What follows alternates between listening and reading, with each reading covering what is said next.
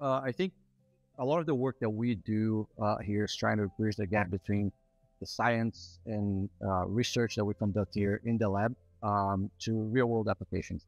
We see a lot of papers being published in algorithms and new technologies, but sometimes they lack the, I guess, making sure that that applies to real world environment, right? So if you're deploying the field, would that actually work based on the claims that you made in the paper or the technology and so on? And so this is a lot of the work that we do, is getting technologies such as electric vehicles, algorithms, optimization algorithms, batteries, solar systems, and deploying in different segments of the energy sector. It could be commercial places, it could be residential, it could be agriculture, it could be military applications. And so all of these different segments, they have different constraints.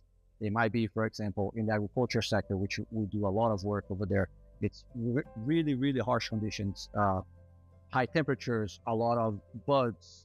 Animals are just like interacting with the technology and hitting the technology. You don't have a lot of connectivity, like wireless connections and so on. And so irrespective of what you develop here in the lab under controlled conditions, what we want to try out is actually making sure that works in real life. So we're moving a little bit from the bubble that we see here in SLAC-Stanford, this ecosystem, and going to really extreme conditions to make sure that the technology that we develop here and that we claim that will help reduce carbon emissions and make the energy systems more sustainable, it applies not only here, but everywhere else. For me is finding the trade-offs between different technologies and making sure, again, that works in real world for real people, regular people.